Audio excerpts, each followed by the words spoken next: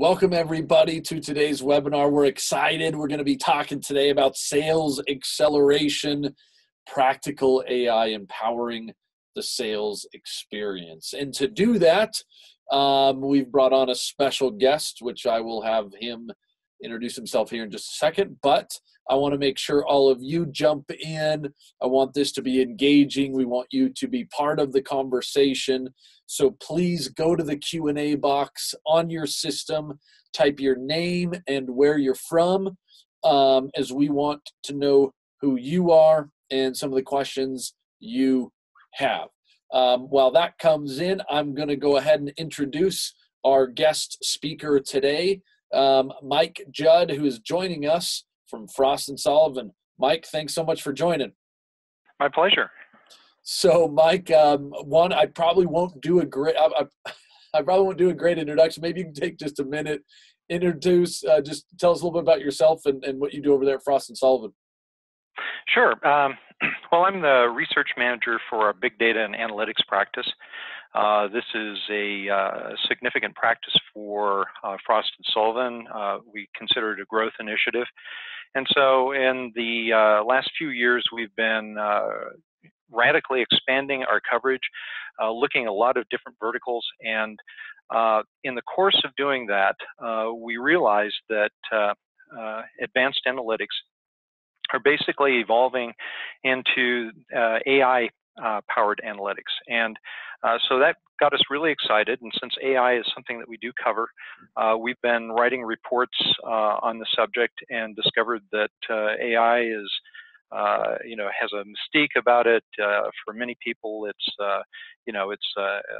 sort of an impractical goal to deploy. And so we're looking at examples of products, analytics that incorporate AI so that the overhead on the users are minimized. And so consequently, we were looking at inside sales, and that's how I became part of this webinar. I love it. I love it. Yeah, it's a fascinating topic, and I know the audience is interested to tune on in here. Looks like we've got a number of people joining. We've got Tim coming in from Florida. We've got Mary coming in from California. Pete, David, John. Thanks everybody for joining. I think this will be a real good turnout as we talk about AI. Now, that's Mike. Real quick about myself. I'm Gabe Larson. I run our growth team. That's our sales. I've got sales and marketing responsibilities over at InsideSales.com.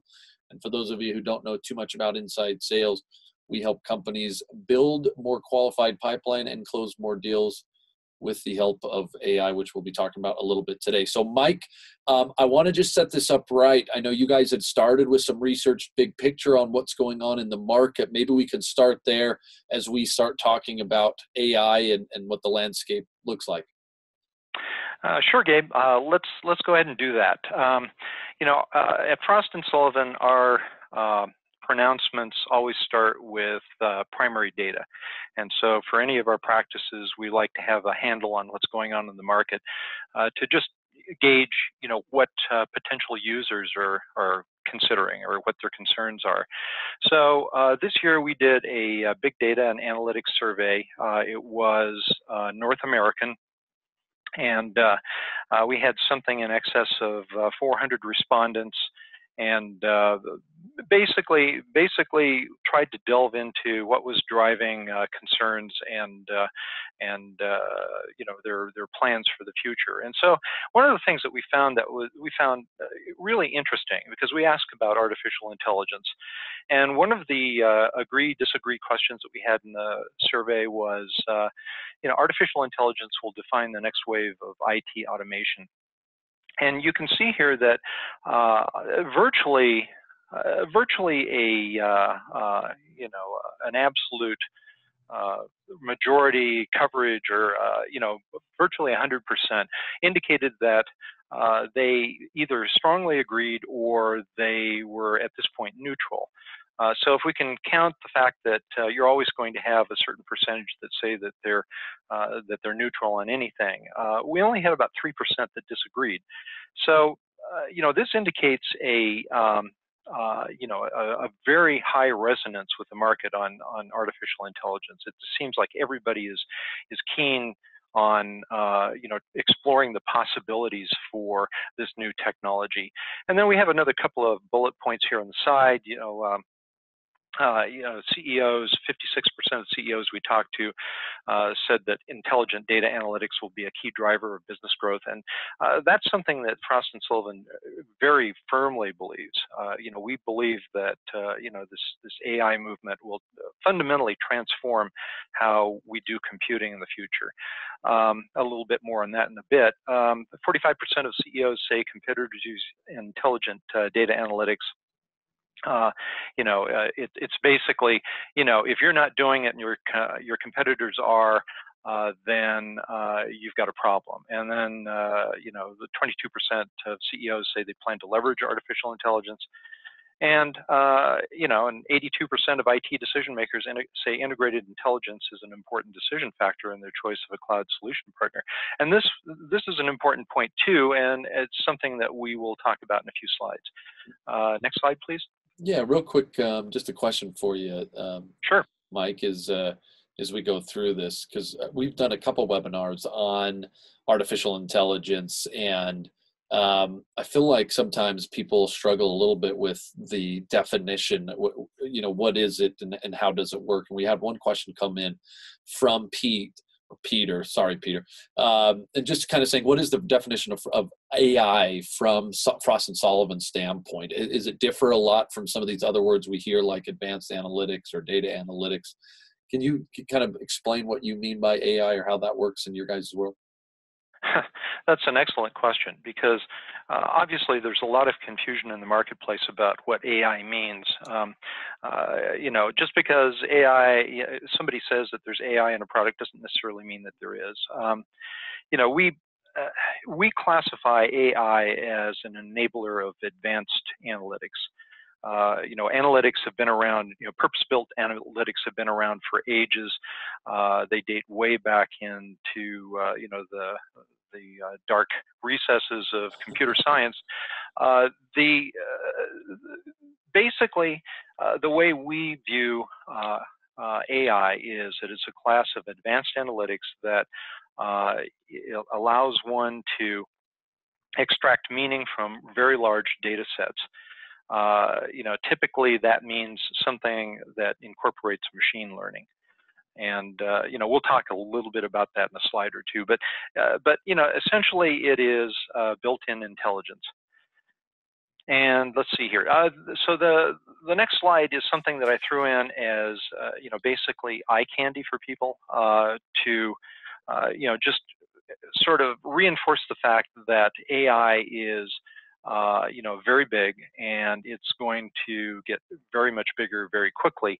As you can see, by the year 2025, which is as far out as our projections go, the global market for AI products and services could be anywhere from 20 billion to above 55 billion dollars. And that's a substantial market. The reason you see three lines here is because at Frost and Sullivan, we don't like to be tied down to a particular number, 20 years in the future. I mean, that's disingenuous, and it leads to a lot of confusion when people start debating decimal points. Instead, what we do is we look at the sort of the probability of outcomes, and we build that into our forecast. So you can see that, even at a minimum, the minimum global forecast is something over $20 billion. So it's a substantial market, and we may even be conservative in our estimates. So we think it's a big deal.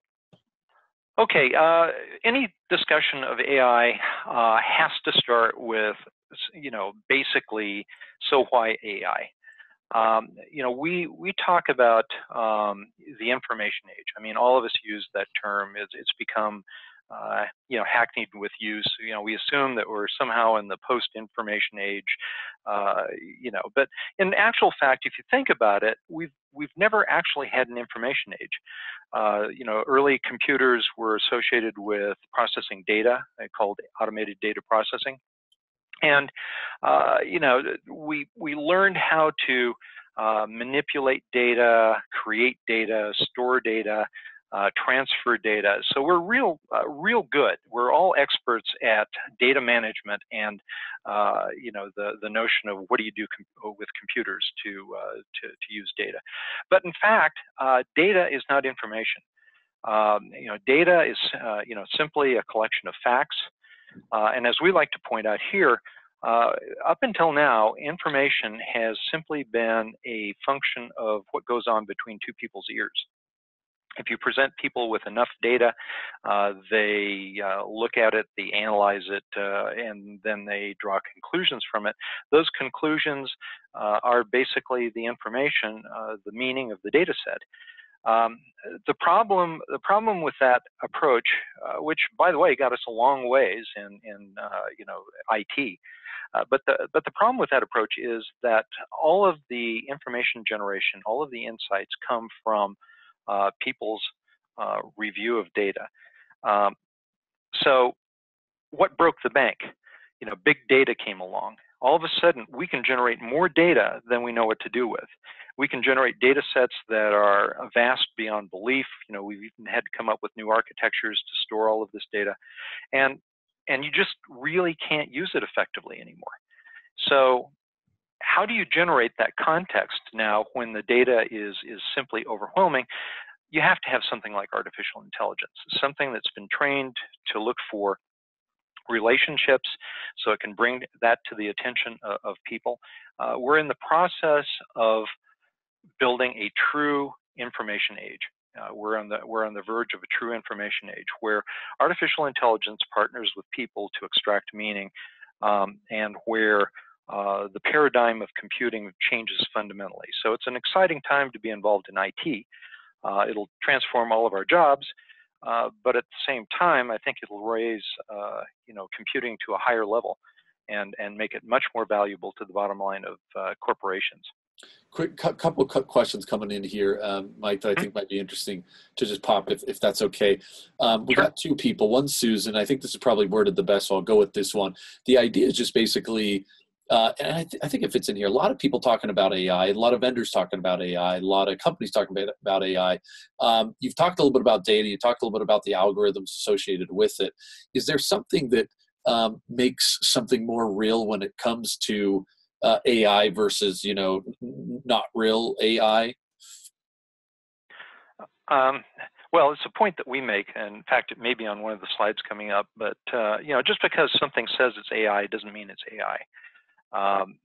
Obviously there are very complex algorithms, what we call purpose-built analytics, where you have essentially programmers coming up with a way to statically analyze data and essentially do correlations amongst data sets and extract some meaning that way. Once again, the problem with that is that it's a static model. It's a program that you've programmed to extract some data points, even maybe draw some conclusions from it. But at the same time, because it's static, it can't take into account new situations. It can't learn from the way the data is trending. So essentially, it's the difference between being able to have a motion picture that changes over time, that tells you what's going on, to a bunch of static snapshots that you basically run a routine, maybe in a business intelligence application, and it gives you a chart, but it doesn't really look at whether that chart makes any sense in the context of the data as it is now. And as we all know, one of the fundamentals of big data is that this data is not static. It's coming at us at warp speed, and artificial intelligence can cope with that because it learns and it self-modifies. A static application can't learn, and ultimately, if the data set changes enough, the answers you get out of a static approach simply stop making any sense. I love it. I love it. Thank you. Thank you. Sure. You indicated you had two questions. Was that the one that you wanted to go with? No, I mean, they were similar enough. I tried to kind of summarize it in two and take Susan's idea. So I think you've got it. Okay, great. Super. Sometimes I wonder if I'm giving the right answer. You're good. No, you're good. I like it. So this one here, this slide here is also a little bit of eye candy, but I think it's kind of profound in a way. This gives you a sense of where we've been with AI and things like machine intelligence, and basically where we're going. So if you take a look at the history of AI, we've had AI almost as long as we've had computer systems. Even in the very early days of the earliest digital computers, people were speculating on, I wonder if these things are going to evolve and take over the world. A lot of great science fiction from the early days dealt with that very subject. But in actual fact,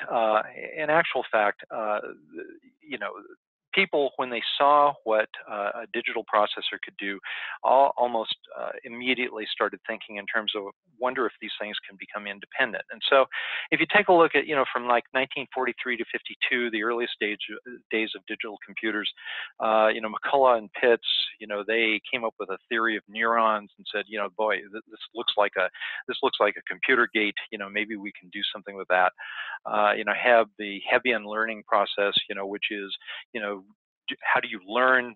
Is there a feedback loop involved in that? Can that be simulated in the digital processor? Really in about 1956, the term artificial intelligence came about.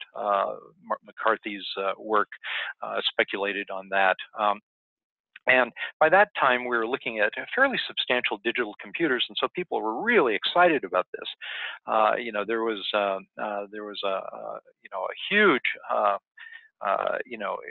wave of people doing basic research into artificial intelligence, and there were predictions that said, boy, by the time we get done with this, very early in the 20th century, machines are going to be running everything, and we'll be able to talk to them.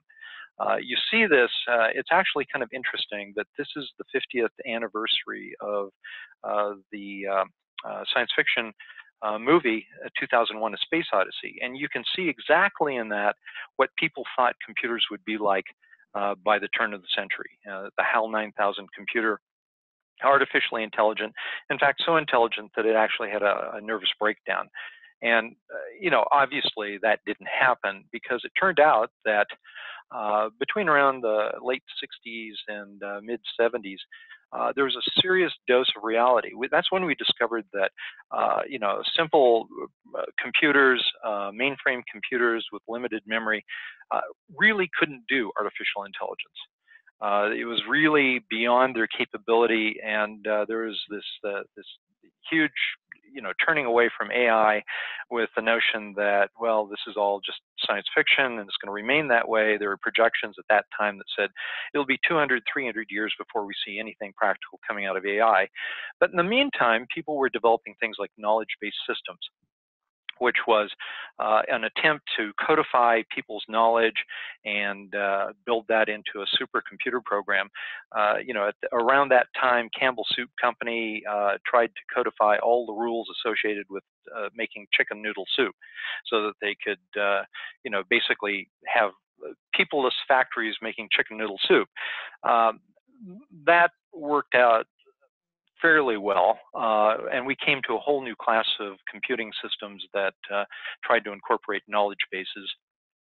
So what happened after that? Basically, progress continued, and Moore's law, gave us more and more capable computers. Supercomputers came into their own right, and people started playing with AI again, to the point where AI became essentially an industry, and it still is. AI is, the application of, learning, machine learning to various processes. We also developed a new science around AI. We came to understand that AI was machine learning or deep learning, which is another way of parsing up layers of logic so that machine learning can be applied to each of them. We saw the emergence of intelligent agents. With the emergence of intelligent agents, we finally came to an area that it's Frost and Sullivan we call practical AI. And practical AI was this notion that now we're building products that don't require PhD computer scientists to make them work, because a lot of large businesses do use AI-like things, and they have internal labs that create these things, and they're very proprietary. They won't even talk to us about what they're doing with it. So we're really interested in things that incorporate AI principles and technology and provide practical results to people where you don't have to build a laboratory to get it to work. And that brings us to the notion of applying AI to large data applications like sales. Sales operations generate lots of data, typically look at lots of different data sets and try and make sense of all of that to enable the sales process. And we think that we're finally reaching that point where practical AI is appearing in this space, and so it's very exciting to us. Do you feel like, real quick, Mike, and I'm kind of saving the questions as they come in just for the for the end of these slides. One good question here from Tom just said, I think he's kind of looking at this slide and saying AI becomes more of an industry, 1986 to 2000. It seems like sales is I don't know if it's slow, but it appears to be slower to the game. Like this has been talked about for the last 4 or 5 years. Why is sales? It does seem like it's emerging into sales. Is that for a reason? Is sales just slow to catch up, or is it just really emerging in every industry as we speak? Well, I think to a certain extent it's emerging in every industry. There are some that have adopted it faster than others. I would say that, it was a technological thing. Sales is a much more complex environment than many areas where you would apply AI. Like I say, the data that you're looking at is very dynamic. It depends upon, assessing sales, markets, sales opportunities, and doing that in almost real time. And that's something that is really hard to do. So I think that it's a instance of we had two things. We have much better hardware.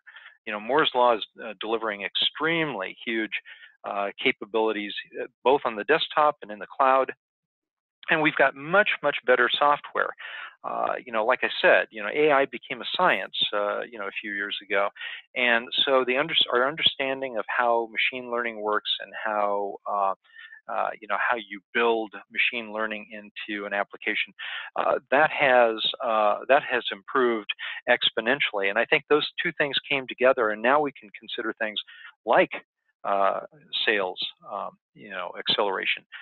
Whereas before, maybe we could do it, but maybe you needed to have a huge IT staff just trying to keep the thing running. Interesting. Thank you. Mm-hmm. Yeah. So next slide here. Like I said, so here we are. We've got as Ghostbusters would have said once upon a time, we've got the tools and we've got the talent. We've got an opportunity to apply AI capabilities to sales, and in the sense that sales is a complex frontier, and amongst many out there, this is a next frontier for AI. It's taking on something that's real world, practical, near real time, and is a real opportunity. So we can see this wave developing. But why is this? We talk about, in Frost and Sullivan, we talk about hyper competition. Hyper competition means that with a global marketplace and with everybody able to participate in every other person's market, market niches, opportunities are, basically appearing at an increasingly accelerated pace. 84% of our survey say that speed is vital to preserve brand value. In other words, if you're not out there identifying the opportunities and, we'll use the term exploiting those opportunities, then you're going to be left behind. And it doesn't, in today's markets, it doesn't take very many misses to threaten the business. Yep. To identify and employ market niches, you have to have effective sales organizations. One of the things that we joke about at Frost and Sullivan is that, if you had a really good sales organization, a really good marketing organization, you could, as a company, you could almost outsource everything else and make it work in today's, very distributed production environment. So having a first-class sales organization is just absolutely a must, so that you can build a pipeline of prospects quickly, identify opportunities, build relationships with those prospects that you can carry across to the next, the next product that you bring out. You must have access to and be able to utilize existing data effectively. You can't wait around anymore for, say, the IT department to look at a data set and write a few routines and, look it over and debug it and then come back and give you an answer. By that time, 2 or 3 weeks have passed and maybe your niche is gone and maybe you've missed a significant opportunity. So what's required is a solution set that accelerates the sales process so that you can meet the market at the speed it's moving in. And this means sales acceleration. So as we sort of discussed before, sales acceleration depends upon analyzing data, extracting meaning from it at warp speed. And so, that in itself sort of implies AI, but the sales environment is a big data environment. There's lots of data arriving in near real time, sometimes in real time. I mean, sometimes sales is looking at, what's coming off the production line as well. So you have to have an approach that allows you to manipulate and assess that data, extract meaning from it very, very quickly. It's too much data for a human to correlate effectively. There have been jokes in the past about people who say, just give me a graph and I can make sense out of all the data that you've got. That's sort of the fundamental basis for business intelligence applications, but it's not true anymore.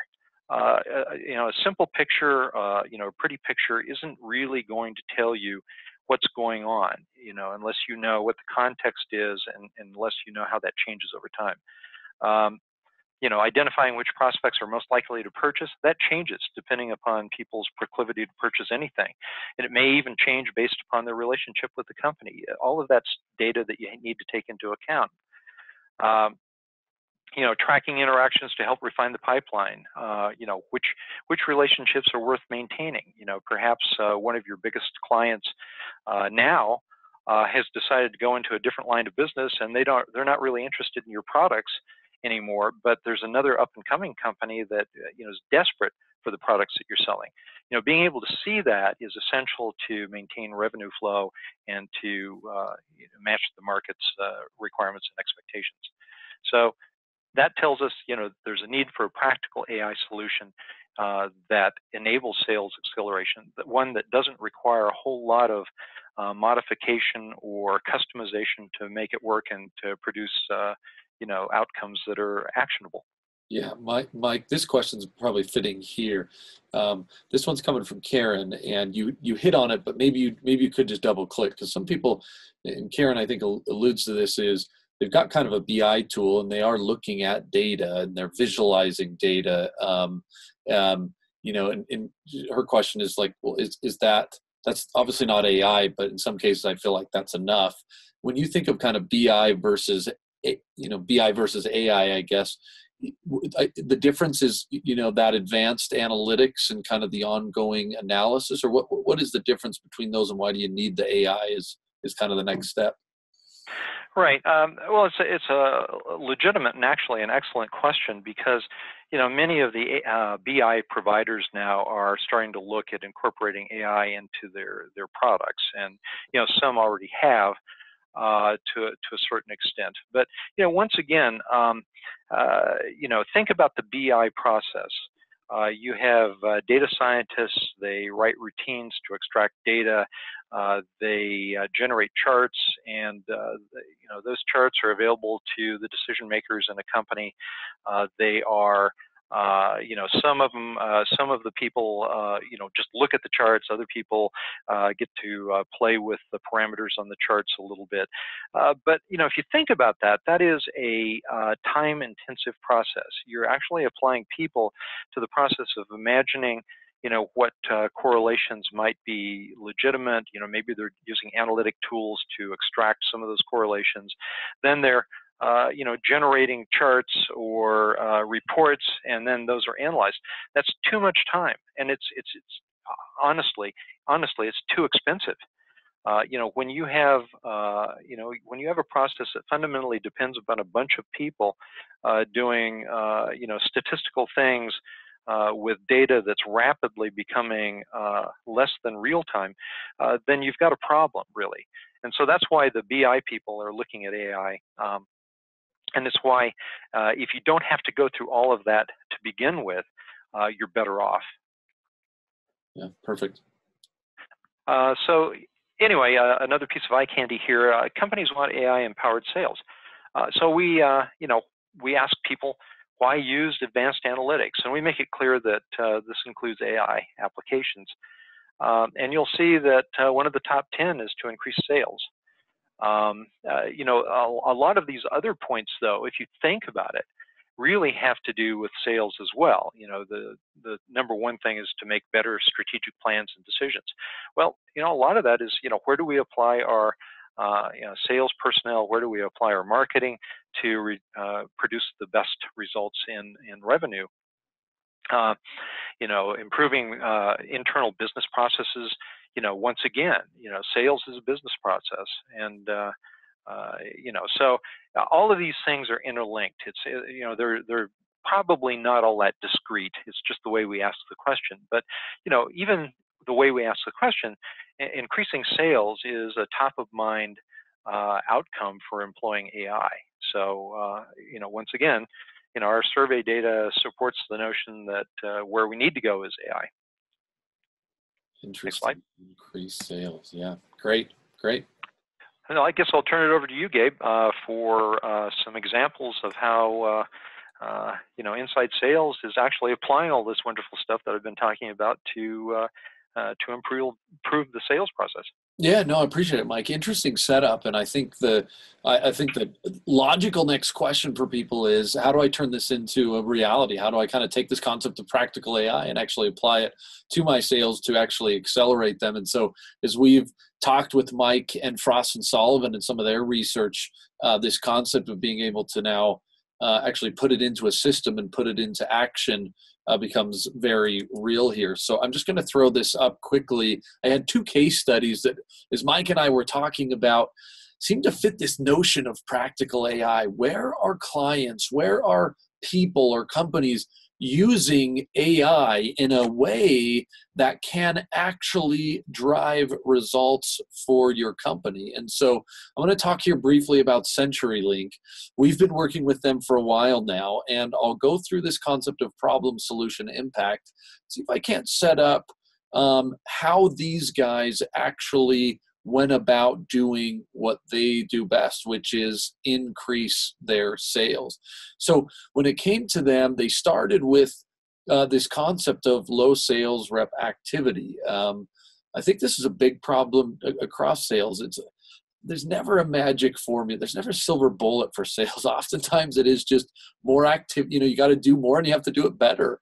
And when you do that, sometimes that is kind of the magic sauce. So CenturyLink was having a struggle getting this rep activity up and moving in the right direction. In addition to that, this concept of lead prioritization. As different things came in, whether they were accounts or contacts, which people should they attack? It seemed like it was more of a non-scientific exercise. It was just what every sales rep thought, and there was a feel from management that they could prioritize things more effectively. So what they ended up doing is partnering with InsideSales.com, and I'm moving to the solution section here. And they grabbed our productivity tool. Now, what we did is we combined our productivity tool with this notion of AI and scoring those entities, those accounts or contacts. So what basically happens is when an entity would appear in the salesperson's queue, it would have a score associated with some indication as to why it was scored in a certain way. Now, what was behind that score was a couple great factors, certainly demographic and firmographic and intent data, different things as to people, why they're doing certain things. But we add in this other layer we call cross-company data, and that is what other companies like you are doing or focusing on in order to win. Think of it like Waze for sales. If you've ever used the navigation app Waze, it's not just what a system thinks is the best route from A to B. It actually is crowdsourced. It's what other people have experienced, and that crowdsourced data, that combined data lake, gives you the optimal route from A to B. And boy, when it comes to AI and sales, we're finding that one of the key factors we're seeing is this added layer of cross-company data and the analysis in real time that we can put in order to give you that real accurate concept of a score and why that's scored so that people can focus on it. So you've got the tool and you've got the AI. And then the great thing is trying to combine those two together so that you have an entity with a recommendation and then a tool that can actually serve up and say, hey, you should follow this recommendation because as we analyze this, this is what we need you to do in order to move forward and be successful. So that was kind of the base concept, some fun visibility or reporting into what is working or what's not working. And this is a problem in the space is people might be implementing some of these tools, AI, they may be implementing some data pieces, but they're not, how do I see the benefits or how do I track that? And so want to find a very clear way to see, oh my goodness, this is the benefit of following recommended actions or not. And then lastly, the impact was fantastic. You can see there on the right-hand side. And the great thing is if you follow this through, it isn't just a boost in activities. It actually gets to the bottom line. It gets to numbers that matter, the pipeline, the quota, the revenue, et cetera. And so I think that can be extremely powerful. Now, I want to show a quick visualization, but maybe as I do that, two quick questions from the audience. One from Jack. Jack, let me see if I can deal with this first, and then I'll jump into my next slide. Jack's basically asking the concept around how do you get reps to follow recommendations from the system. Sales reps don't often do that. This is probably, Jack, this is like the universal problem. It is something that I think as companies go on this journey, just getting people to follow recommended actions is extremely difficult. The interesting thing, Jack, is when you look at the B2C market, we're more attuned to that, right? When you jump into Netflix, you're more likely to maybe take some of the recommendations of that engine. When you go to Amazon and you buy something, you're more likely to take some of those recommendations. But you're right, when it comes to sales and sales reps, we still feel like we know better. So I think there's two things on that, Jack. One is being able to help people understand what it is, meaning how did he actually come up with that score? It's very difficult to just see something and say, this is, a 72.5. It's like, what does a 72.5 mean? So one, I think provide a little bit of flavor around it. Number two, it is actually this concept that I mentioned, embedding it into a recommendation engine. If a score is just sitting by itself, but there's nothing that encourages me to follow it, I think I'm less likely to do that. So merging recommendations into kind of a productivity tool like what we've got here at Inside Sales takes a score and then actually brings it to the rep so that there is a way to take the score and action it. And I think that's very helpful. And then number three, I know I said two, but one more popped in. Sorry, Jack. But the last one is just that visibility. If you can actually then show afterwards what happens when you do follow recommendations versus not, fairly soon, I think sales reps will start to understand that and be able to kind of apply it in a more structured manner. So I wanted to just highlight this real quick for CenturyLink, and then I'll go back to this other case study. You can see that, and there's a couple things I wanted to hit here. The thing that I think is very powerful is this notion of having AI follow you throughout the sales process. And you can see that as you start to follow the AI recommendations as they did at CenturyLink, and sometimes it's as simple as that first step, right? 73% AI adoption, 73% of rep activities correspond with AI recommendations. If you can get that recommendation, watch how kind of it flows through. You see that you have better connect rates. You can see that the pipeline gets better. You can see that the close rate gets bigger. And lo and behold, you're actually closing more, and they're bigger because you're focusing on those that actually want to buy from you. But it starts with that concept of following the recommendation of the Amazon or the Netflix, or in this case, InsideSales.com. And I'm telling you, big numbers are coming out of following your gut versus following an AI recommended system. So that's one. Let me just throw out one more case study real quick here. Now, this is from a communications company, and a little bit similar problem here that I wanted to throw out. And then I want to flash something because I think it gets to Jack's point and a couple other questions that are coming in. Let me go through it. So these guys had flatline revenue, a little bit similar on the productivity. They had over 200 reps and feeling like, oh my goodness, we're just not getting the value out of our sales team. I love this stat here. 50,000 accounts in CRM that we're rarely engaged with. Again, it hits on that prioritization concept. So in this instance, as you look at the solution, this is where I think AI's got to come in and help. And I think this puts even a more stamp than the CenturyLink. I've got this person who's sitting there and wondering, in this case, thousands of entities that I could potentially attack or target. Which ones do I go after? It brings all of them into a pool, then actually brings up and then facilitates, these are the ones you want to go after and why. And again, you can see some of those associated results in not just activities, but in some of those strong numbers like revenue. And I want to see if I can visualize here what that looks like in more of a tactical, from a tactical standpoint. And then we can wrap up here. You see this chart here, and this concept is looking at the bottom two rows, and I'm just going to flash this here. These bottom two rows, these are AI recommended accounts or contacts. Here, these two rows are non-AI recommended accounts or contacts. Now, the beauty of it here is you can actually see as somebody calls one of those AI recommended entities, you can see the associated dollar value that comes from following the recommendation engine. We've actually been able to quantify that into a figure to be able to see how much value each recommended activity brings. And you can see, my goodness, the system says if they're recommended, that you actually should be getting them 2, 3, 4, all the way up to about 8 different activities.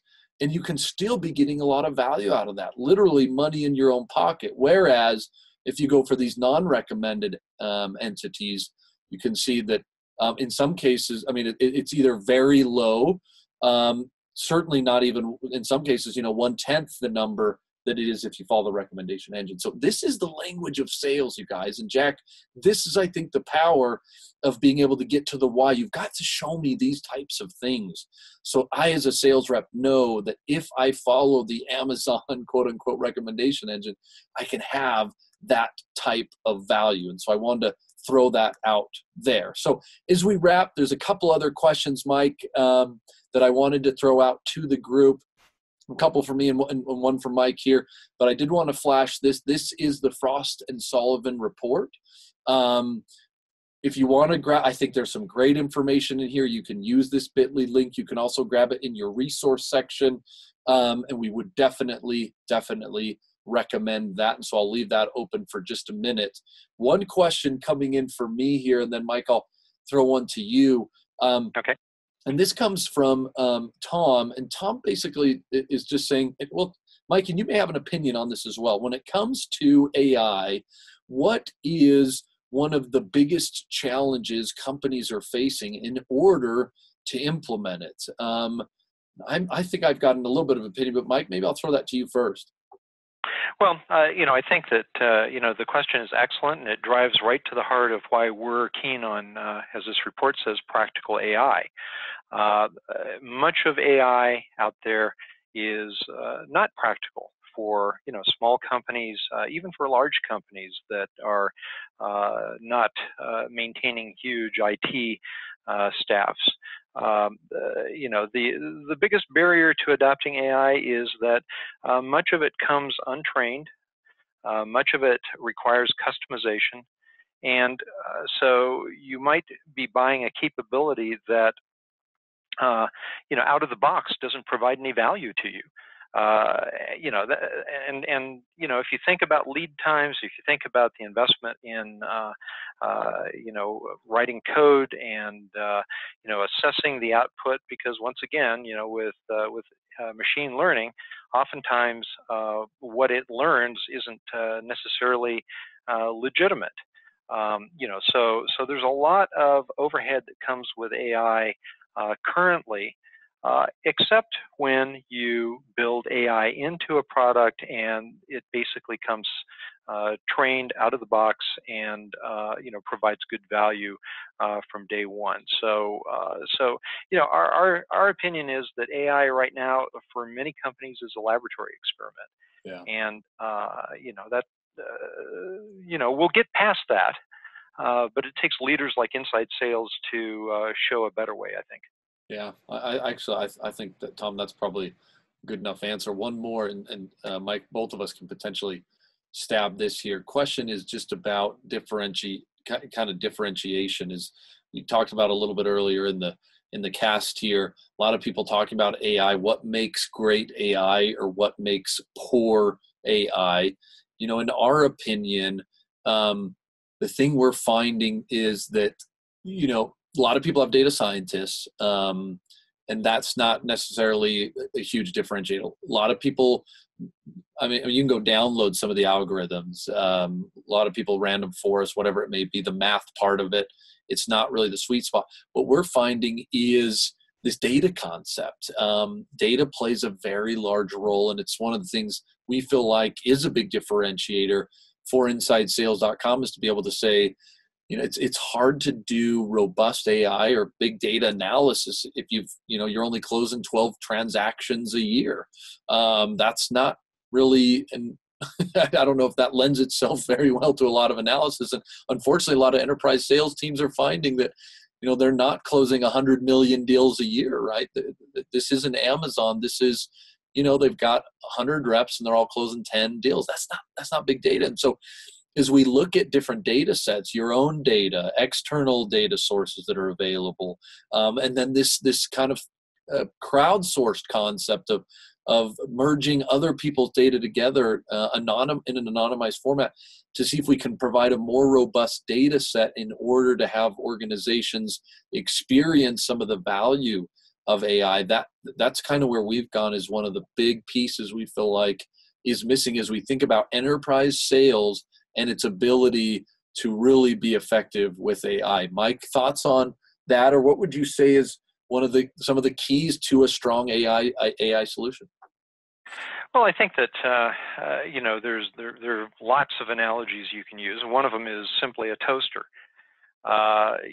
When you buy a toaster at the store, is it a box of parts that you have to put together and, sort of optimize to toast bread? Or do you just buy a toaster and it toasts bread and it has some, built-in smarts so that it doesn't presumably burn your bread?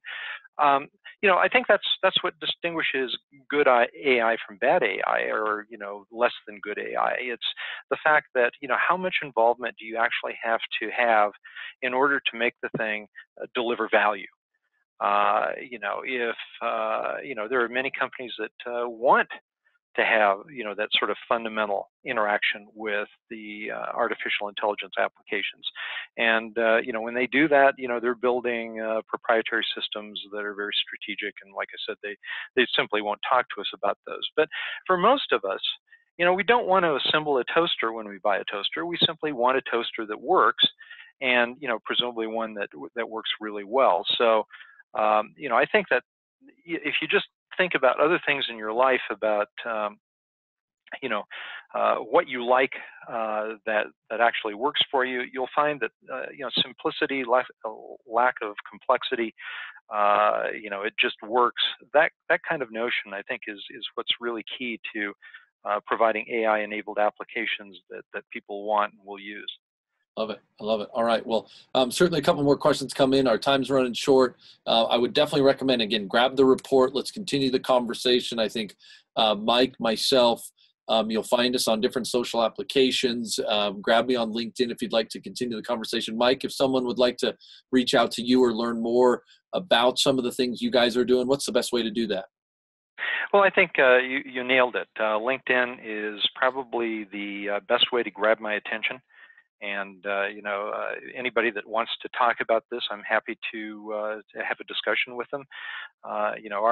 Our interest, Frost and Sullivan is basically evangelical about technology and applying it to business for good results. And so we're really interested in promoting, evangelizing really good solutions in the AI space.